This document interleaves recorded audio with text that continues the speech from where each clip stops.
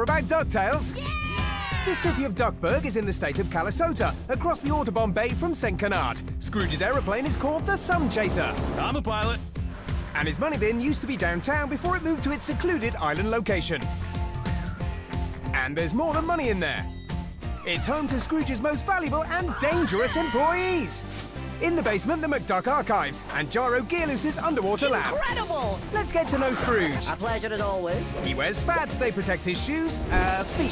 His cane is not just for walking. Take that! The voice of Scrooge McDuck is actually Scottish. Just me kilt. He's been a cowboy, a prospector, worked on some boats. I was a young shoe shine in Glasgow. He's lived a long life. I'm not has been, I am and am now. And he's got a lot of adventures left. I'm taking the wee ones on a field trip. Let's get to know the kids. Huey was born first by a few seconds. In Swedish, they're called Knatte, Fnatte and Shatter. Dewey loves black jelly beans. Louie is lazy. But he's clever.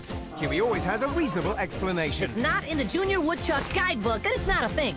Webby loves ancient mysteries, curses, Loch Ness monsters, Bigfoots, booby traps, temples, running through temples. Maybe you heard there was a DuckTales show 30 years ago. Wait, what now? Did you know Uncle Scrooge was created for comic books 70 years ago? I made my name being tougher than the toughies and smarter than the smarties. And the paintings in Scrooge's mansion are based on original artwork.